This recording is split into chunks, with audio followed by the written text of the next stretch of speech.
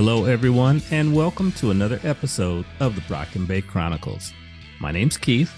Thanks for joining us as Andy continues his first-time reading of Worm by Wildbow. Today, he's seeking the answer to the question, can a teenage warlord and her friends once again rise to the occasion and save their hometown from disaster? Andy, what's up? How you doing? I'm doing pretty well, but that is a tricky question. Throwing in there that the warlord is also blind Well, there's that.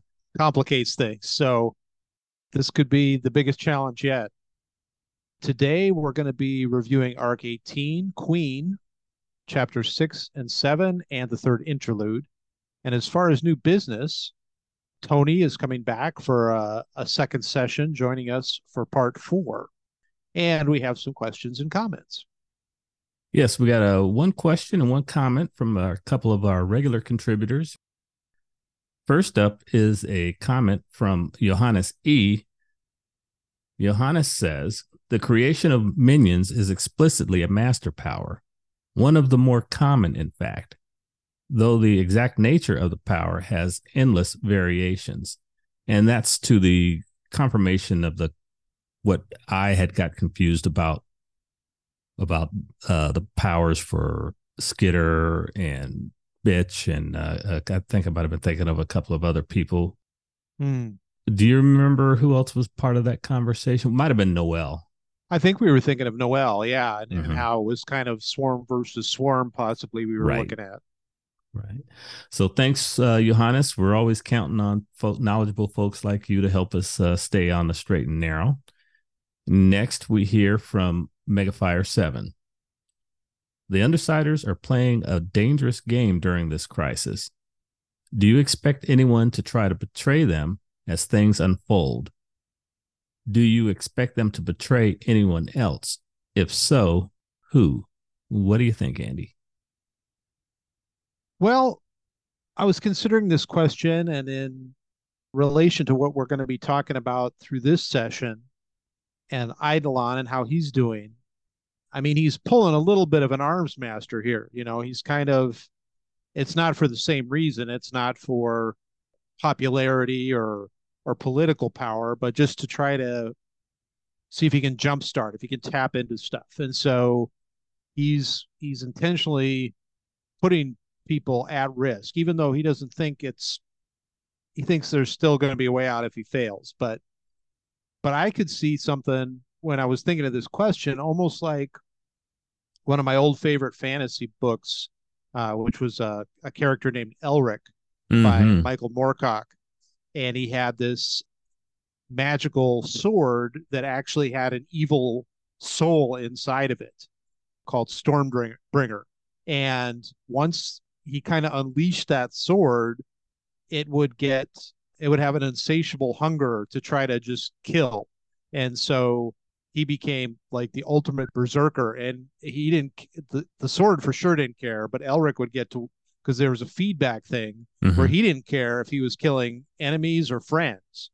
And so his friends always kind of had to keep one eye on him, to see if he was losing it, and then just bolt, like, all right, we're going to have to let him take care of this. So I could foresee something similar to Eidolon, where say he taps into it but it also lowers his inhibitions kind of, or he just can't control the power, and he just starts going nuclear almost, and just start, or he thinks, if I just had a little more, if I just was, a little bit more pushed to the edge, then I would get that, tap into that new thing. And so I'll fight the Undersiders, and maybe they can push me far enough to tap in. I don't know. I'm big speculation there.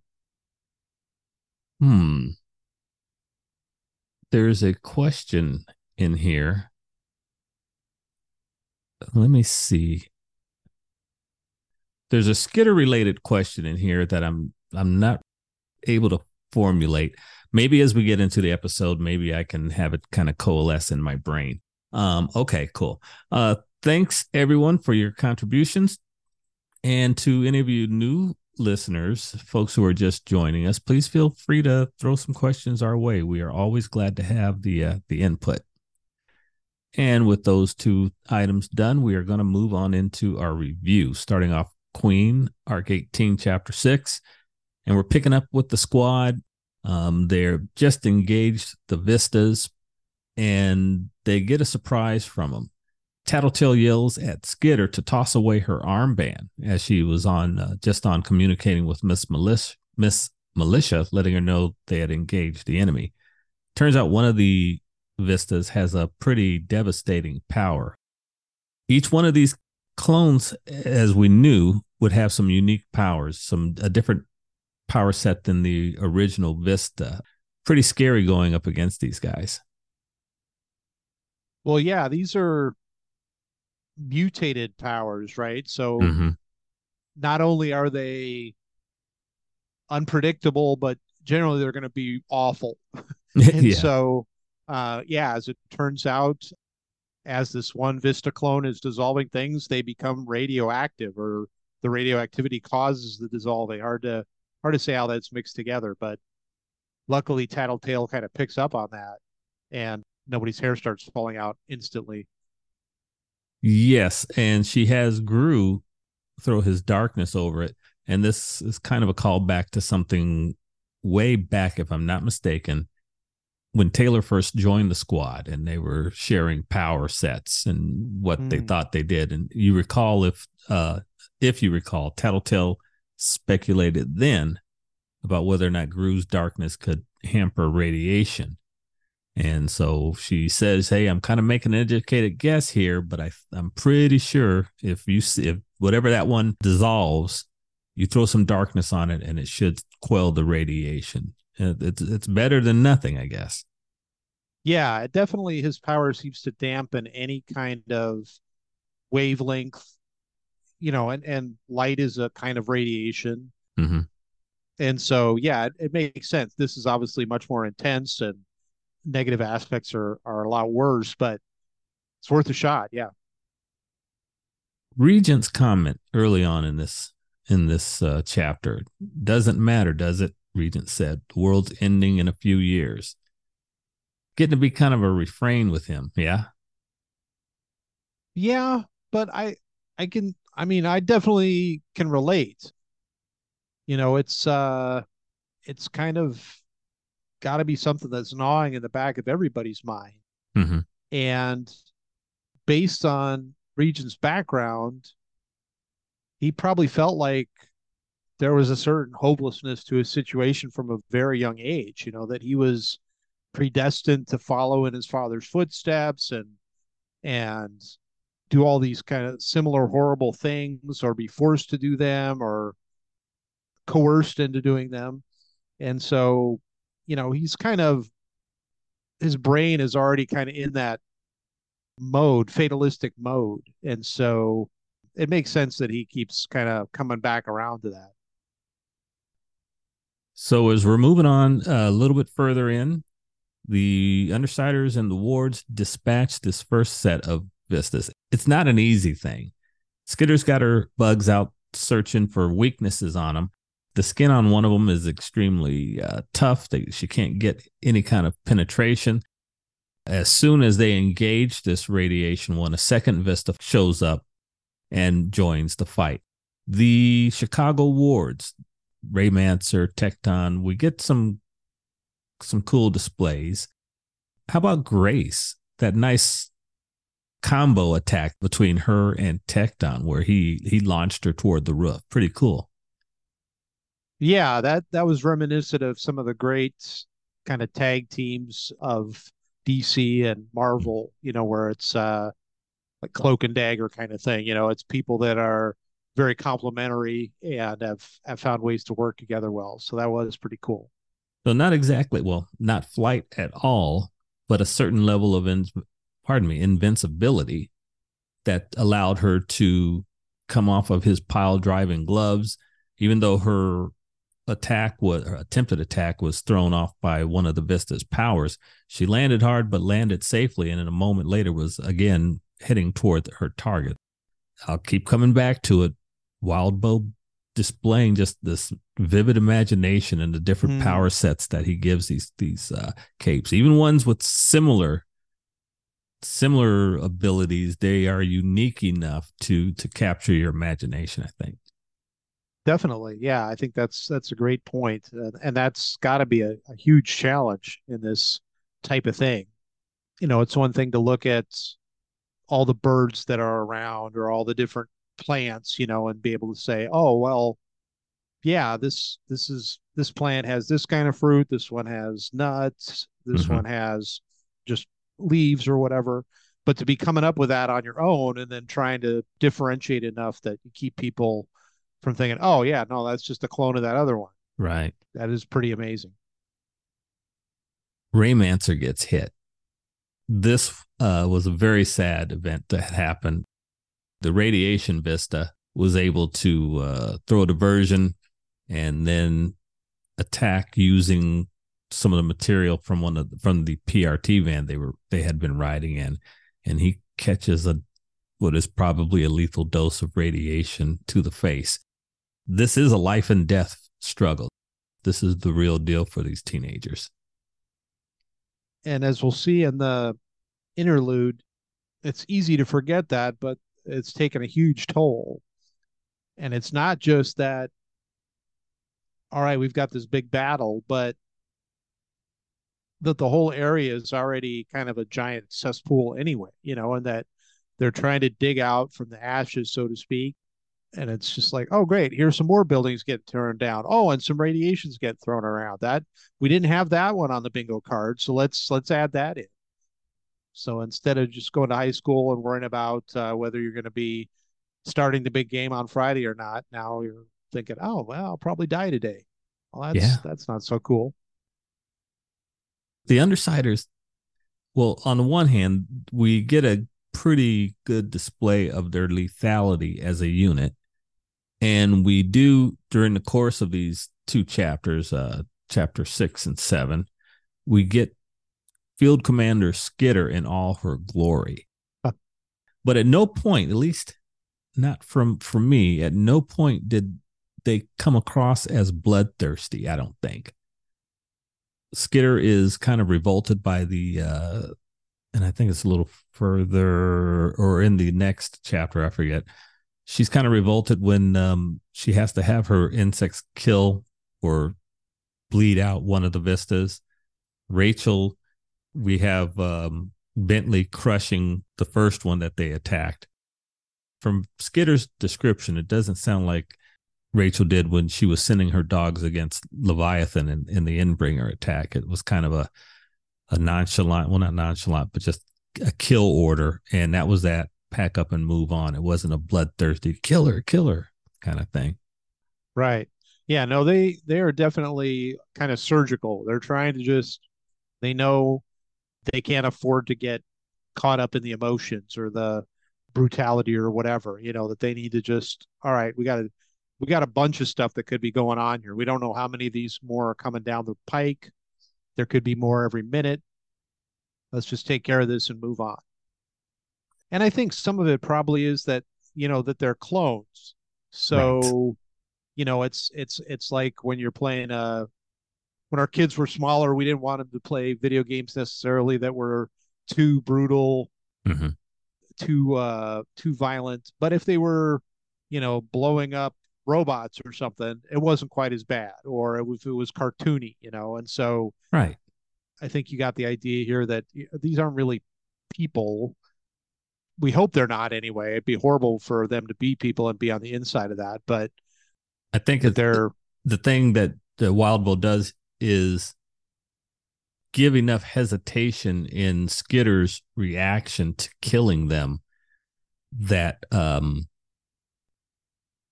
that it doesn't seem like she's glorifying the act of ending their existence, even though they are perverse copies of Vista.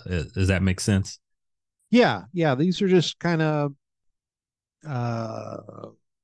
zombie cannon fodder, if you will. It's like Mm-hmm. we just got to get through this there, but you're Gotcha. almost put them out of their misery a little bit. Is kind of the sense I get. Or maybe I'm projecting a little bit, but I just can't imagine that they're super happy about what's going on. Mm-hmm. The clones, that is. So after they dispatch these guys, they call for some aid, some radiation treatment for poor Raymancer. Miss Militia tells them to stand by. They'll get some decontamination equipment to him as soon as possible. We do get a display of Wanton's power, and he is able to deal with the radiation to an extent. And using his power, he's able to pulverize one of the Vistas. So with the additions of the Chicago wards and Skitter's leadership, they make pretty quick work of these guys. Tattletale says to Wanton, and see, sometimes I do have trouble with Tattletale. She's a little bit insensitive to the situation with Raymancer, not Wanton. I apologize. In the yeah, you're probably going to die kind of nonchalant thing. Did you have any trouble with that? Not too much. Again, it's just that kind of fatalistic vibe that's going on. It's almost like the comment before Leviathan showed up, that all right, statistics show that this many people are going to go down, or this percentage. So yeah, that's true. It's just like, yeah, it's just kind of a given. And Noelle is a junior endbringer, so you got to figure some people are going to be in their final roundup, so to speak. Let's see here.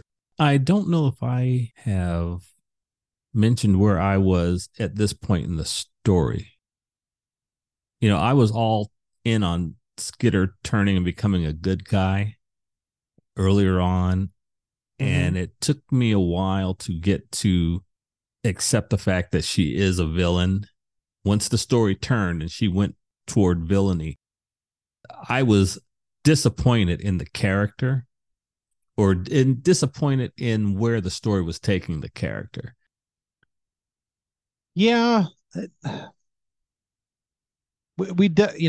I think all of us were kind of brought up with the same thing. And I think it's part of this, just being in this country, where we have so much prosperity and generally things go the right direction. Mm-hmm. That it's very two sides of a coin. You're either a good guy or you're a bad guy. There's very few that are kind of in the middle or straddling. And so I think it's natural to hope that the main character is going to be a hero. And I think I kind of find it a little refreshing. This is a little more real world to me, I guess, even though it's obviously a totally phantasmagorical world, but just the idea that, rarely are things so cut dried.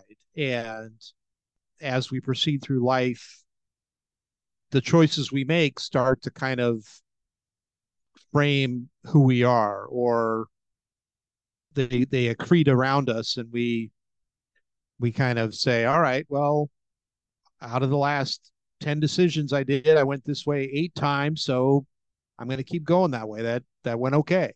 Mm-hmm. And I think we've talked about a few times how crossing a line tends to make it easier to cross that line again. And, it can often be easy to find justifications for things where, I'm doing this because of that.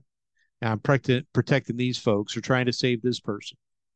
You see that in Skitter. Yeah, she's crossing definitely. lines. Oh yeah, and I think we've talked about that a number of times where, I think she was totally horrified with what happened to Lung at the beginning, didn't realize how things could go that way. But then a little while later, she realizes, I better carve out his eyes because I don't want him to see, and he can regenerate anyway, so he'll be all right. So once folks get over that certain thing, it can be a little easier the next time. Is Wildbow numbness to this this escalation in violence from this girl? Yeah, maybe a little bit, but I don't think it reminds me of any kind of post-apocalyptic story in that sense, where Book of Eli or whatever, where all right, there's ash falling all the time, there's nothing to eat, there's nothing to drink, so the dude's sitting there patiently for hours until he can shoot this scrawny cat with a bow and arrow. Right. And then, he's eating that and making chapstick out of the fat. Mhm. If you think about, wow, my lips are kind of dry, I think, oh, there's a stray cat. Nobody thinks that way, right? Because Right. you just go to Rite Aid and you buy a chapstick. But when the world's falling around you, falling apart, then kind of all bets are off, and all of a sudden Rite Aid doesn't have chapstick anymore. Rite Aid's not even there anymore. Hmm. It's a smoking crater, and there's a bunch of bad stuff going on in there. So we do kind of become numb to it, but it's like you're in a war zone. It's just like watching Band of Brothers or something. Where it's just You do what you got to do to survive. exactly, yeah, and that changes the kind of ethics and morality equation a little bit. It's like, oh, well, did you try this?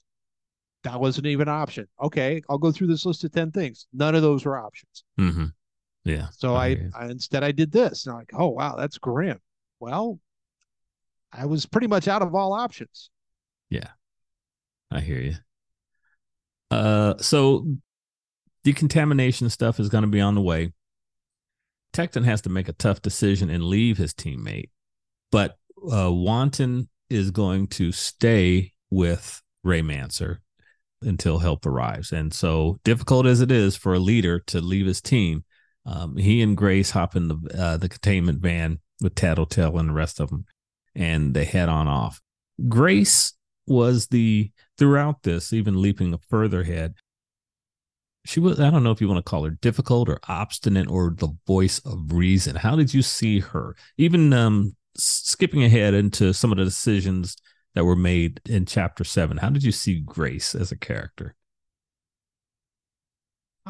Maybe a little bit, although they're going to apply the same description to Skitter a little bit later, but she seems a little naive and trying to maintain things. I'm trying to think of, well, like referring back to the book of Eli, obviously the world's falling apart, but then he gets to this town and there's this one warlord guy who's still trying to, eat on nice china plates, Mm-hmm. and you're just like, dude, this is just not, you got to realize this isn't how the world is anymore. Yeah. And so I kind of admire her for wanting to try to maintain her stance, if you will. But I'm kind of like, well, might be better if you just devoted that energy to helping to get stuff done. So as the team moves on, it's Dragon's AI that comes across the armband first and says they've got a sighting of Noel and orders all the capes to stand down. Once again, Tattletale is not down for this, and she's like, why? And word comes back that Eidolon has found Noel and wants to engage her by himself. That's not what comes across, but he's requested that everybody stand down. This goes to what you were talking about regarding his agenda in this situation. We go into when we get to the interlude, we find out what his agenda is. Tattletale's power is cluing her in. And this is where Grace is like, hey, this is Eidolon. He's one of the good guys. Of course he knows what he's doing. You guys, how does she put it? Is this what you guys do? You twist the situation until you have to act kind of thing. And they're like, well, who was it? Regent said, yeah, and we're really good at it too. When you're used to fighting as a group and, you kind of augment each other, and based on, like I said earlier, what Armsmaster kind of did, it's kind of like, well, no, we know how bad this can be. We should be bringing in everyone and everything that we can to try to stop this. And so I'm sure there's part of them that wants to believe that Eidolon knows what he's doing, but these aren't, just wet behind the ear kids anymore. They've gone up against the Nine and Leviathan, and they're like, yeah, we've seen how bad it can be and how people can think they're all okay with how things are going to go, and then Next thing you know, they got a spike sticking out of from the back, you know. So it's a tough call. You know, you want to believe what he knows what he's doing, but history has taught them that better to come in blazing away than just trust in the sniper being able to solve the problem. Yeah. And Skitter and Tattletale both are looking at the clock and realizing that dawn is approaching. And Tattletale radios or attempts to radio into Miss Militia and remind her that this is where Dinah said things were going to go south right at sunrise. And so here you have Eidolon in close quarters with Noel. You've got that prediction from Dinah hanging over your head. And so your first thought has to be what? What did you think? Well, I'm with what they said here. Deranged mutant eidolons. Mm-hmm. How much worse is that going to be? You know. So I'm thinking that eidolon's going to have some kind of thing that happens where he underestimates something, and then next thing you know, it's worst case scenario for everybody. Yep, could be.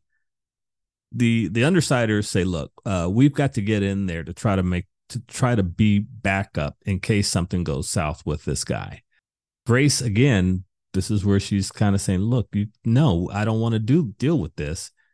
Tecton lays out the reasons for why he feels it actually makes sense to go with the Undersiders. And he's pretty sound in his judgment. Grace is not happy, but hops in the van and the team heads on down the road. Once Skitter is able to get Bugs in the area, she discovers that the two of them are talking, and every time she puts Bugs on Noelle to try to assess her physical appearance, they disappear into Noelle. She loses contact with them.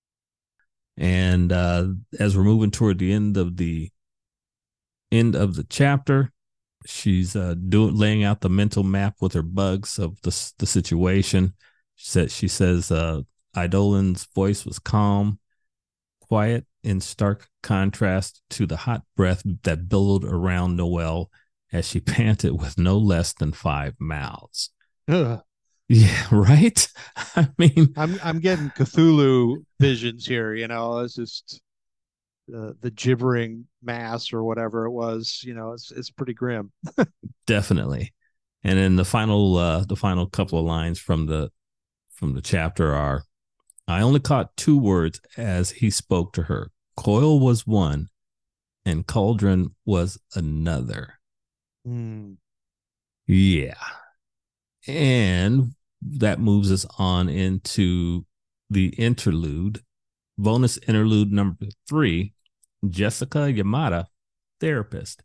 And before we dig into this, for those of you who are unaware of the Worm audiobook project, this was this interlude where they did a full cast reading of this interlude, and it's fantastic. It was their first attempt at doing this. As everyone knows, if you've been with our podcast for a while, you know I love the audiobook that these guys did. And they did a full cast reading, and it's fantastic. And you can find it on Spotify or on their website. I think we've got a link down in the description of our video here. So again, starting off, you have no idea what this is all about until you do. How did you like the intro? And did it take you very long to figure out what was going on? Once I got to the second person, I kind of was pretty sure what was going on. But as the lady's talking, and you realize that it's Victoria and she can't speak, she's blinking and stuff, then you're like, oh, okay. And then, you know, they mention that she's in the bird cage, and then, you know, Victoria gets more upset, and, you know, well, no, that's what she wanted to do. And so I realized that somebody was trying to help Victoria and process through things, but it wasn't for a while until I realized, oh, she's going through a whole bunch of different people. And it kind of reminded me of the Watchmen comic book, where there's a therapist that talks to Rorschach a few times, and he thinks he's helping, and he feels like things are going well, but it keeps showing what's going through Rorschach's mind as he's saying all these bogus things, and there's all these horrible images flashing through his mind. He's just totally not sharing anything with the guy. So Yeah, the only reference I have for that would be the movie. You read the graphic novel, so I presume it's much more detailed than what was shown in the movie. yeah. So the Rorschach obviously is that test where you're shown abstract images, and Right. then you try to, how you describe what you see gives the therapist some indication of your mental state. And so it would show Rorschach seeing a picture of a thing that looked remarkably like a butterfly, but in his vision, it was a dead dog with its head split open and the brains coming out. And you're like, he's like, oh, it's a butterfly. You're like, he is totally snowing this guy. That is so uncool. But he didn't let anything through. But the therapist was like, oh, yeah. And so I think in Jessica's case here, it's just really hard. And one of the therapy sessions kind of touches on it at the last one there, or the second to last one, I guess. How did you like this as we follow Jessica through her various meetings with her patients, and we get the timeline, the events? Someone comes in and this event had happened, and the next she meets with the next ward and that event had happened. How did you like that as a tool for adding and fleshing out the story? Well, I thought it was really cool in a couple of ways. One was it really showed how, kind of what we were talking about earlier, that there's a bit of fatality undertone in a lot of this, Mm-hmm. and people are just really kind of in despair almost for the most part. I mean, Kidwin was a little bit different, but I think that highlights how different people process things. Some people feel like they're going to be okay or the world's going to be okay, and then other people are just like, wow, this is so messed up, and they're really focused more on that. But yeah, the second thing was that it made you realize that there's another dimension, that these folks aren't just like sitting around twiddling their thumbs or doing training until the alarm goes off and they put on their suits and zoom away. That folks are trying to support them, they're trying to help things, they know things are bad, but they're also, the resources are pretty scant, and so that makes it difficult. And there's almost a fatalistic feeling from the therapist as well, that I can't really understand what they're going through, and I've got to try to just help them as much as I can, but I just feel like I'm not helping much at all. Jessica is a very well written character, and she's the character at this point in the story that I didn't realize I wanted to meet until I met her, kind of thing. Yeah, I think that's a great way to put it, because we all have in the back of our minds as readers that these folks are going through the meat grinder, and it's got to be very unpleasant and lead to despair in a lot of cases. But here you have somebody that's actually kind of bringing that out and showing it in a way it's not just like a Shakespearean soliloquy where Mm-hmm. somebody is standing alone in the corner talking to themselves. This is something that a normal is trying to help a parahuman, or help them process anyway, and starting to realize how large the gap is between them, and that it's got to be sobering. As a Yeah, normal, you're thinking, oh, the parahumans probably feel like this is under control, and you find out no, they think it's pretty bad. That, like, oh, well, if you all think it's bad, then I'm like a fly with the swatter about to come down. sure. I got no shot. Hey, let me ask you this. If you think this is an unfair question, feel free to say so. So with the exception of Idolan, this entire thing is dealing with ward-aged kids, if not, members of the ward team. Do you Right. think this could have been as interesting if Jessica had been dealing with mainline heroes, adults, rather than these teenage kids? Do you think it could have been as interesting? Well, it depends. The big thing about therapy, unless you get one of those world-class therapists, as a patient, you have to be vulnerable. You have to be invested in it.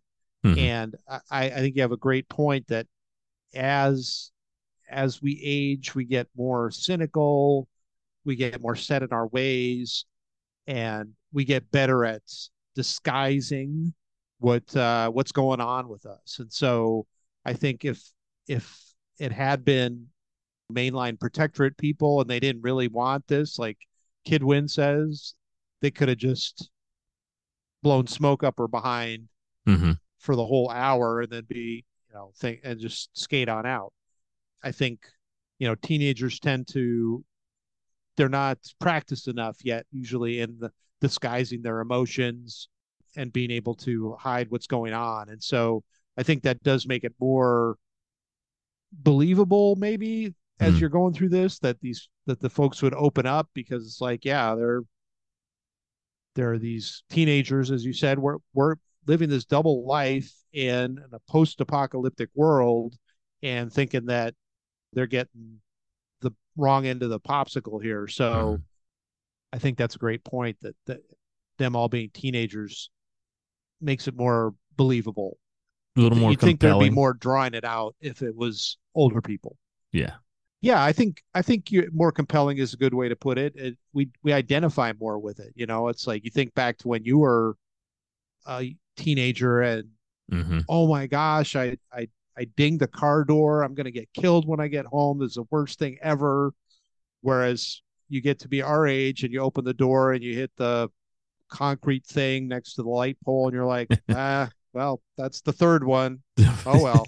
You just walk on into Target. It's like, Yeah. I'm just saying, I hear it's like that. I read a story about that once. Not that Yeah, it's ever sure. happened to me, but Oh no, of course not. Well, are you kidding? So Jessica starts off with Victoria, and then we get to meet Sveta. I don't know if she's the most unique case 53 we've come across. What you think of Sveta? she was a trip. It reminds me of the strangler vines from Minority Report. Mm-hmm. And they're, they show up in a lot of different stories, but that's where I remember the researcher trying to hold on to one and then it slicing her hand as it tried to get away and wrap around her and stuff. And so, but just the way Sveta keeps saying, "Oh, I'm sorry, I'm sorry," and Yeah. Jessica's in the suit as rivets are popping loose and stuff, thinking, Dude. I gotta stay calm. Yeah. Well done, Miss Yamada. Mega props Yeah, for keeping your game face on in the face of getting constricted by this case 53. She's I mean, she's not trying to assault her. It's her power doing this for whatever reason. right. This girl, you know, kind of speaks to the messed up nature of what Cauldron was doing, Hmm. because she was a regular human being once upon a time. Totally. And she had aspirations and hopes, but yeah, these folks are just using very poorly understood methods to try to create parahumans, and just kind of like in your line of work, well, some of it's going to be scrap and we just chuck it, and then and you're like, well, no, but these are people. This isn't just a hunk of metal that, oh yeah, no, we cut too deep on there, that's not going to work. Mm-hmm. So I think I would just be, I don't know, if I had ended up this messed up, I don't know that I'd be able to keep doing much of anything. Yeah. She's one of the other fascinating and tragic Mm. people inside this parahuman asylum.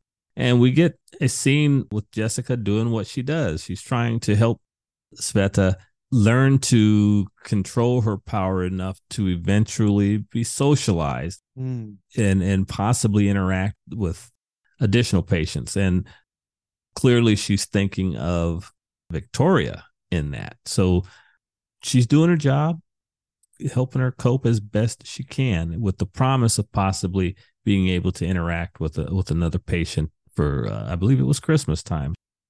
Good job, Jessica. Sveta, she just wants a friend, and Jessica's going to try to make that happen. Next up comes Clock Blocker, and I really enjoyed this. Did you see at this point, was it clear to you where in the sequence of events he is when he's sharing this information? No, not exactly. I mean, I kind of figure based on what he says about Shadow Stalker, that it's a ways down after that. And, probably some of the fallout with the teammates and stuff. And probably maybe right after he talked to Skitter and was kind of interrogating her, or before, kind of foreshadowing maybe what was going to happen. But we knew already from previous readings, whether it was previous in the actual timeline, that he was pretty bent out of shape about the whole thing. And he makes some good points. Yeah, actually, in the sequence of events, this is immediately before the Undersiders come, before the Noel thing comes to light. So gotcha. Foreshadowing is the way to look at it. And it was perfect, him, Wildbow, putting this here, because it closed that loop. Because Clock Blocker was asking these same questions of himself with his therapist before he got in the van with Skitter. Okay, I gotcha. And so, he's dealing with some stuff, as you were saying. And I like the way it was written. It really makes Clock Blocker one of the more three-dimensional, really well, aside from being out, not being an undersider, I really get a sense of this kid. Yeah. His troubles, though, I mean, you want to expound on that? How do you think this how's he coping? He lays out all the stuff that's gone down, the death of his friends in the Endbringer attack, the issue with his father, and Jessica's here to try to help him cope. It's almost like he's a mirror image of Skitter, like if Skitter had decided to join the wards. He's showing that it wasn't all rainbows and unicorns, that he kind of had a thing for Shadow Stalker, even though she was a very unpleasant person. He's a teenage guy, right? And she was very athletic and well put together. So, and he's around her all the time. I mean, it's one of those things. Well, you were in track. It's you're that age and you're around the girls team all the time. You're traveling on buses together or whatever, and you're just like, oh, hey, And even if the person is, you see them doing things, you're like, that was uncool. You're still like, well, but she looks nice. and so he's got these feelings, but then all of a sudden stuff starts going sideways, and you're like, wait, I thought I picked the right side on this, and now we're looking kind of like the lamos, the people who are ineffective here, and the bad guys are coming off like they've got it together, and so it's got to be very discouraging for him. And just to top it all off, about all the post-apocalyptic stuff we talked about, sure. You're thinking that, oh yeah, I'll get out of high school, I'll be part of the protectorate, I'll have a nice house, I'll be successful. And then it's like, oh yeah, the neighborhood I was going to live in is now under, sewage on the east side of the town or whatever. So yeah, it's got to be very dispiriting. Yeah, and I mean, he's trying to work through it, but it's tough. Right. And the Endbringers, I mean, parts of Japan are gone. Newfoundland is gone. The place where Behemoth first showed up, is a radioactive wasteland as far as we know. So yeah, in the world at large, let alone Brockton Bay, you've just got to have this heaviness as a kid. Well, I guess not unlike what we as young kids and teenagers toward the end of the Cold War felt with the thought of Armageddon coming down upon our head in the form of a MERV. So, I mean, that's kind of the sense, just kind of talking through this and seeing this now. That's kind of the sense that I'm seeing from these wards.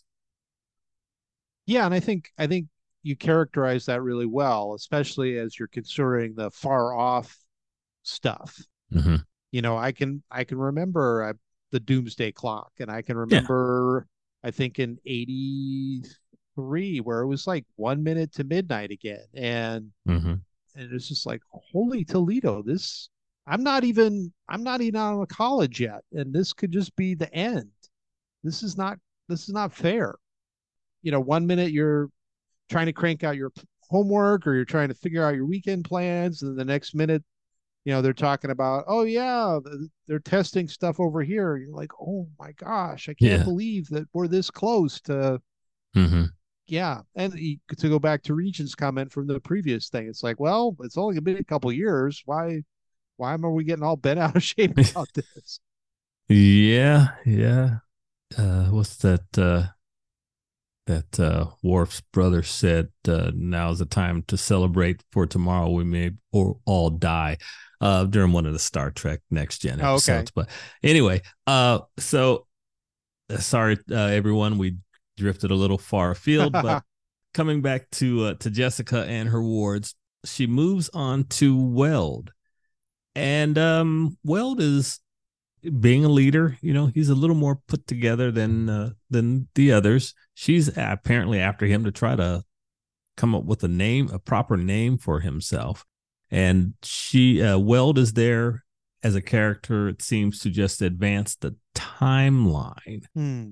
Not so much. I don't get too much of an emotional feel from him in any way, shape, or form. Did you? No, and that's kind of what we touched on a little bit earlier. Teenagers in general are not great at hiding their emotions, but some of them are. Mm-hmm. And depending on what people have gone through, what they've experienced, they've realized whether it's some of them get really good at putting on the mask, and it becomes almost attached, that they can't take it off, even when they're in a supposedly safe place. They're just Yeah. it's just become the habit. And so he just seems like one of those people that, he says, oh, water off my back doesn't bother me. It's like, come on, that's got to bother you. Yeah. But he's just not willing to even think about it. Yeah. So, probably rather than going one by one down the remainders, pick out and discuss the remaining couple that you found the most interesting, I guess, as the ones that you felt impacted the story or you found the most compelling. Well, I liked Kid Wins because you can imagine that a tinker would be like this. And Jessica kind of touches on that. But he really does seem to have some kind of innate grasp of how things are working Mm-hmm. in his personality or his spirit or whatever you want to call it, and he's like, yeah, I just don't think this is the way to go. And I tend to agree with him. Not every therapy isn't for everybody. Some people are able to just either come to grips with what they're at, or they just decide that's too painful. I don't want to look at it. I'm just gonna move away from it. Mm-hmm. Now, sweeping things under the rug isn't typically a good idea, but some people make it through life fine that way. So they may not experience the totality of all that life can provide, but they get through life.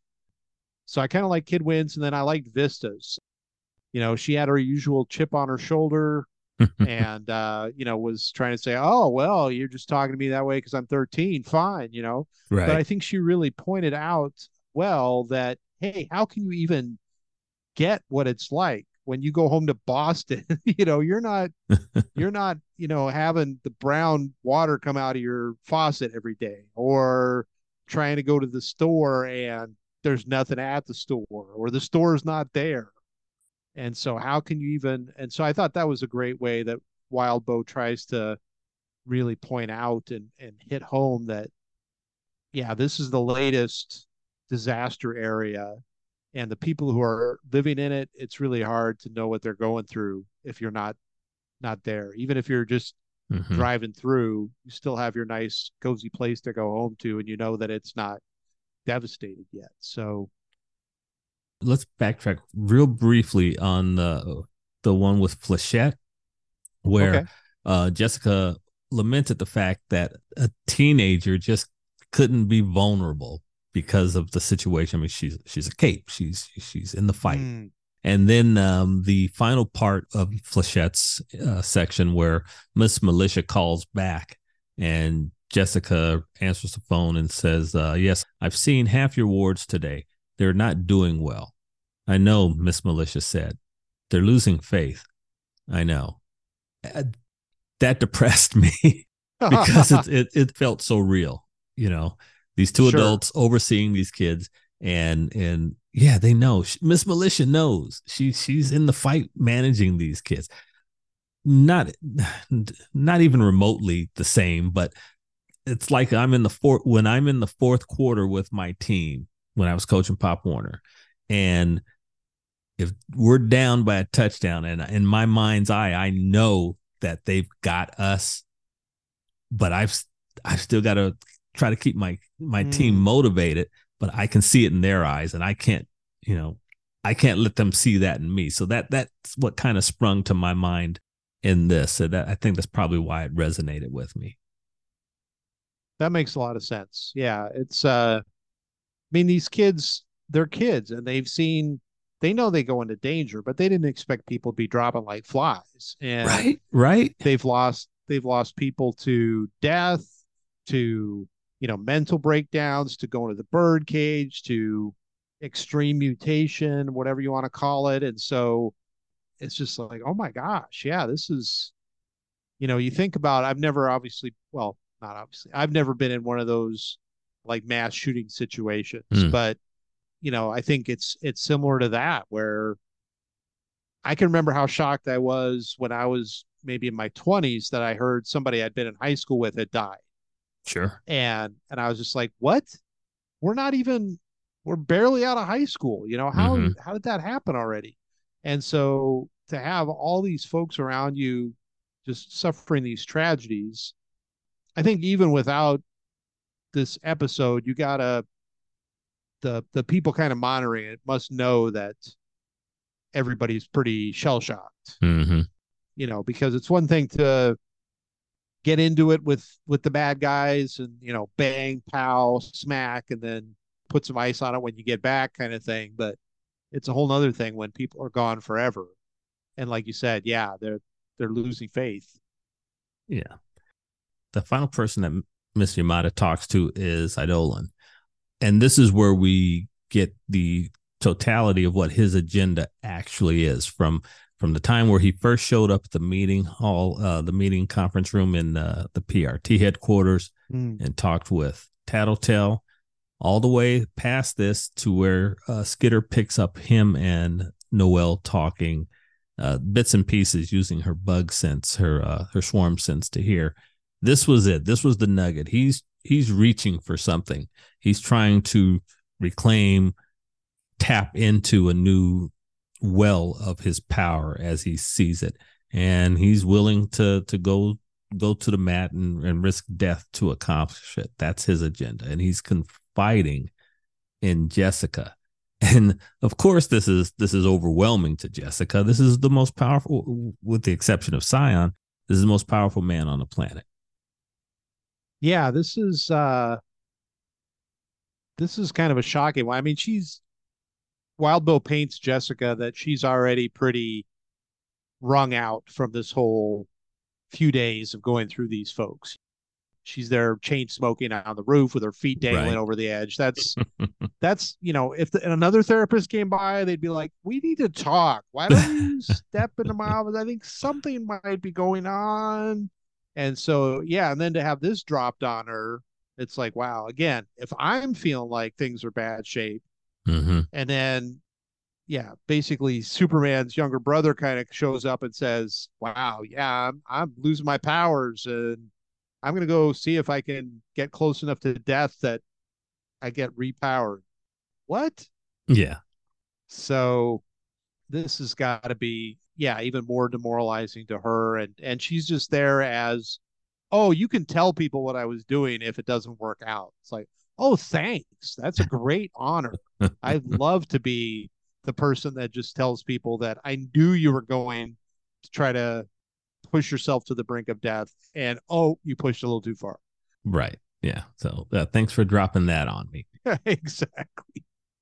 And that brings us to the end of the third interlude, and we move on into chapter 7, which will be the final chapter we'll cover in this episode. And we pick back up with the team. Skitter is trying to use her swarm sense to get a sense of what those guys, what Noel and Eidolon are discussing. Again, bits and pieces, and it's a struggle for her to do so. And as we said in the last episode, we like that it's not just stereophonic sound, and Skitter can make out 100% what's being said there. It adds a sense of uncertainty and fear for me a little bit, Mm-hmm. that yeah, what exactly is being said here? If I'm trying to fill in words, is Eidolon trying to talk her out of it, or is he trying to goad her into it? Or it's just, yeah, it's unsettling the way Wildbow's written this, and that's I think just what he was going for. Um, to backtrack slightly to the previous interlude, when we get to the physical description of Eidolon, how'd you like that? I mean, I think it's fair to say when we think of a superpowered being, whether Marvel, DC, or here in Worm, I think it's fair to say, or we've been conditioned to expect that these are good-looking people who are physical specimens, be they male or female. And yet here we have what appears to be a description of a fairly average-looking dude. The most powerful, with the exception of Scion, the most powerful person on the planet, and he's just an average guy. Did you find it an entertaining juxtaposition there? I hadn't really thought about it. Again, it made me think of Watchmen a little bit, Mm-hmm. and the character, the Joker, I think. No, that wasn't his name. The comedian. Oh, comedian. Yeah, yeah.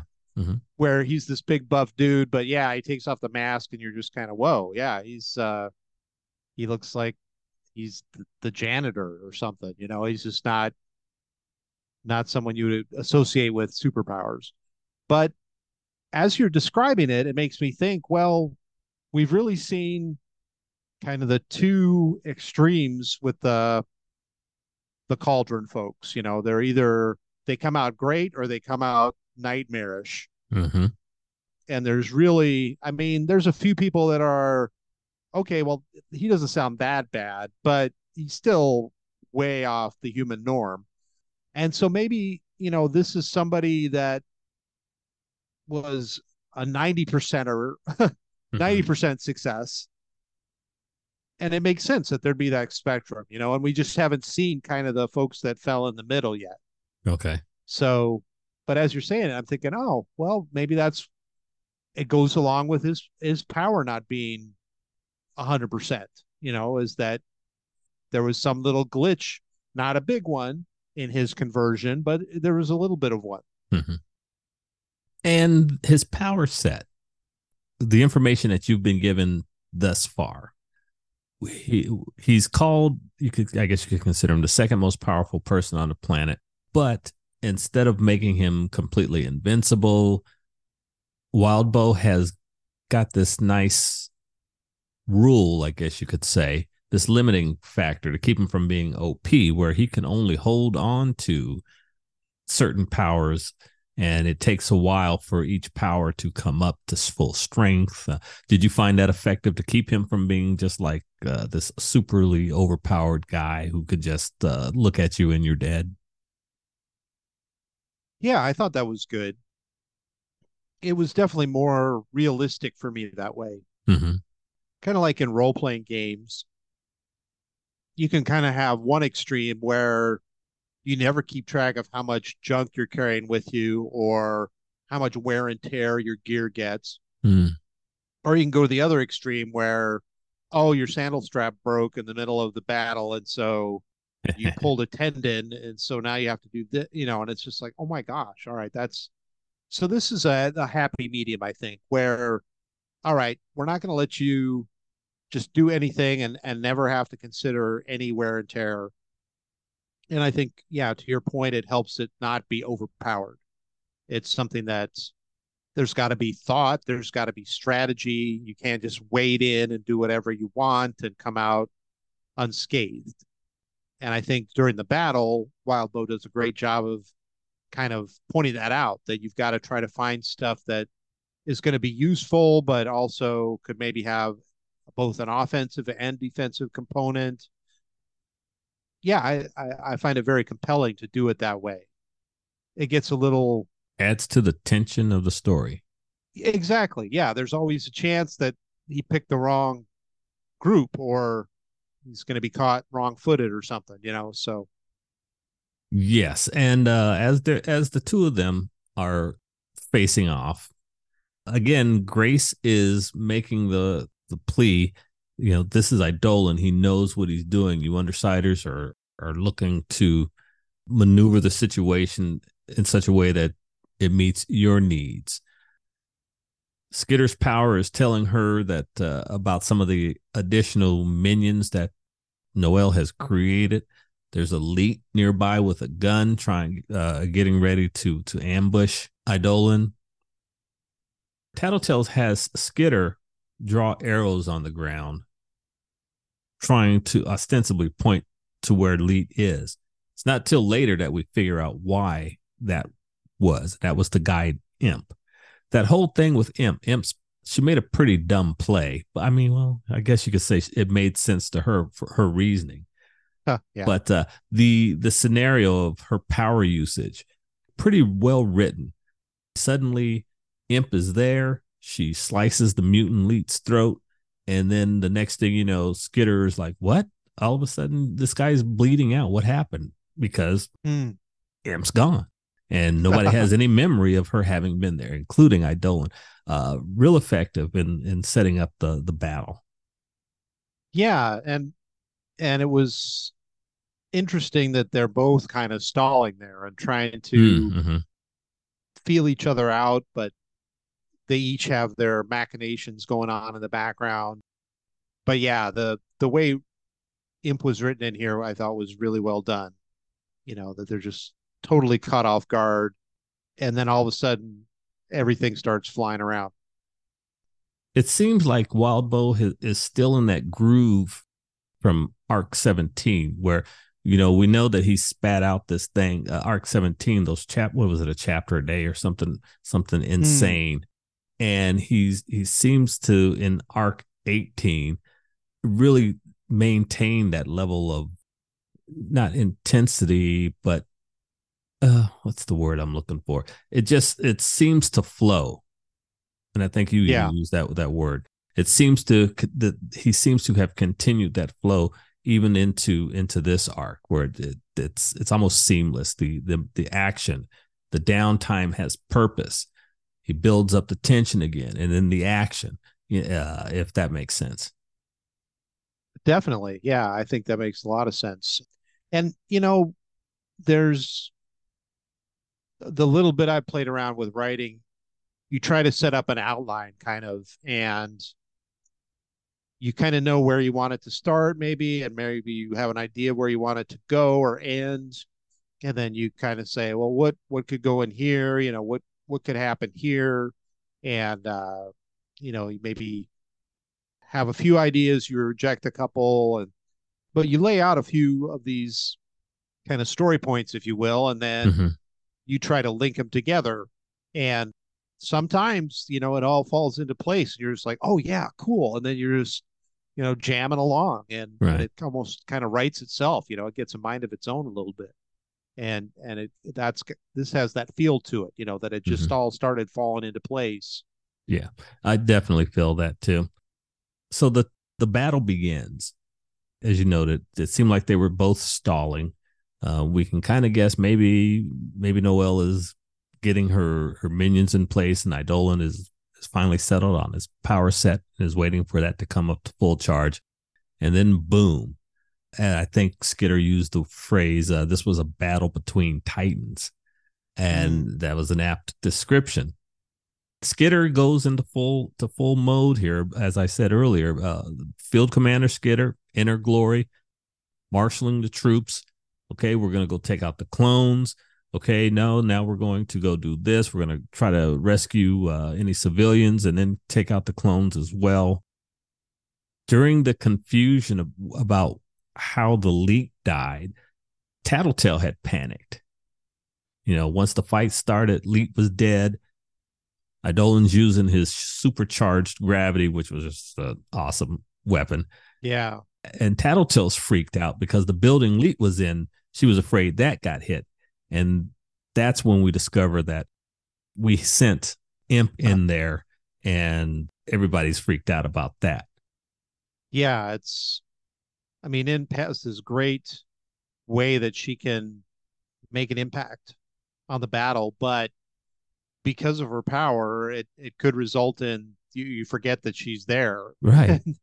And then all of a sudden it's like she's right in the line of fire. So it's got to be a horrible feeling to just, oh my gosh, what did we do? Yeah. And fortunately, for whatever reason, Tattletale's power allows her just enough to realize, oh, yeah, we did send her in there.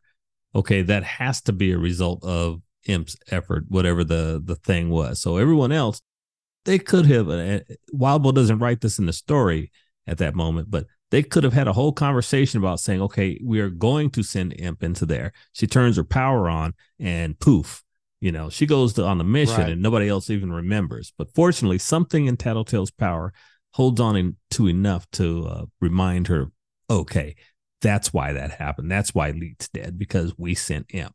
And then she freaks out because she thinks the building that she's in gets blown up by, what was it, the power supply and the gun that Leet was firing. It hit the ground and then boom. Yeah, he, with his dying gesture, he grabs onto the gun and pulls it with him, realizing what it's going to do. And yeah, the way Wildbow writes it, that even through her damaged eyesight, Skitter could see the explosion. It was that bright and that large. And then obviously the next thing you think is, well, that blew up right below the building where Imp was. Mm-hmm. So then they gotta go try to figure out if she's okay. And fortunately, she is. The team arrives. Skitter uses her bugs to sweep the building. They locate her. She's got a ruptured eardrum and she's covered in grunge and plaster. But other than that, she's got some bruises and she's okay. Eidolon's doing something weird. So Skitter's trying to tag him with bugs just to keep track of the battle, know where the combatants are. And every now and again, he swipes himself with that supercharged gravity, and Skitter can't figure out what that means. It's not till later that maybe we get an idea of what it was he was trying to convey to her, I guess. Noelle attacks a building, swallows up some civilians, vomits out a bunch of clones. The clones start attacking the people they were created from. Definitely one of the more gruesome descriptions. No doubt. Yeah, it's totally like a zombie movie at that point. You're just like, dang, now they're coming for me. It's just, that's grim. Yes. And at one point, when Skitter's using her powers to watch what's coming out of Noelle, at one point, she sees Vista, the Vista. And from inside one of the mouths of Noelle's lower body, a tongue or some kind of appendage comes out, grabs Vista, and swallows her back inside of Noelle's lower body. And that's another terrifying thought. She tells the team this, and then Tattletale freaks out because she's like, oh my God, she's keeping that. That's how she's able to produce more clones. She's keeping the primary inside her body. We can't kill her without killing her victims. Yeah. So it's the ultimate hostage situation. That's just another layer of nightmarishness added on here. And this goes back to Noelle when she was human fully. We know she had we speculated on her eating disorder. Oh, yeah. You read anything into that? Yeah. Yeah, I could see that. It definitely could be a parallel there. Anorexia or bulimia, one or both. This poor girl, she had it rough. And she, I guess, ultimately, she's the tool that the Seymour needed for whatever reason. Right. And then there's the other side of it, too, where we talked about because she was so damaged physically when they gave her the half dose. Right. Is how much of it is coming from that, too, that she was already struggling mentally with her feelings about food and weight and that kind of thing. And then physically, all of a sudden, she's not able to process stuff or eliminate stuff. And so it's kind of this double whammy that's turned into this huge, disgusting clone making machine. Yeah. So as we're heading toward the end of the chapter, the team is trying to rescue civilians, trying to take out clones. And Skitter makes a discovery. At first, she discovers a rat that is climbing out of this bile, this stuff that Noelle is ejecting every time she creates a clone. And this rat appears to be a clone. She finds a few more, and she has her insects, her swarm, take out the rats. And then as we're moving to the very end of the chapter, that's where Skitter discovers additional bugs are crawling out of this slurry, this flesh slurry. And she can't control them. She can't feel them with her power. And these things are beginning to take out her bugs and attack the innocent people in the area, from bad to worse. Right. Yeah. She's turning Skitter's strength against her. She's got, and now we finally figure out, well, that's probably why Eidolon was trying to keep stuff off him, because he couldn't know if they were good bugs or bug clones who was controlling the bugs. She's creating all these different types of minions. And as you said, it's going to be swarm versus swarm. Some of these minions have intelligences behind them, and some of them are just four-legged critters, and some of them are flying and crawling critters. This horrible creation that is Noelle, with this intelligence, this team leader, this former gamer intelligence. This is going to be quite the challenge for Skitter and the rest of the Undersiders. Yeah, it's a little like what happened with the Slaughterhouse-9. They're not going to know it's not going to be instantly apparent who's under control of whom or what's under control of whom. And so, and there's just going to be way more combatants on the field of battle than they expected. Yeah. And that's it for the chapter. Any final thoughts on this section that we covered tonight? Well, I think we kind of summed it up there at the end, that it's a little like that scene from the second Matrix movie, where the agent steps out and then a clone of the agent steps out. And then next thing you know, they're pouring out of every door and around every building. And it's just, and you're like, holy Toledo, there's no way out. There's no way this can turn out well. And eventually, as it's almost like a tug of war on who's going to be able to control the swarm, at least on the bug side. And Skitter's really been deploying them as her eyes, and she's not going to be able to do that as well. She's going to have to hold them back so they don't get taken over. Right. So this is looking really bad. Wow, yeah. Thank you, Captain Obvious. To say the least.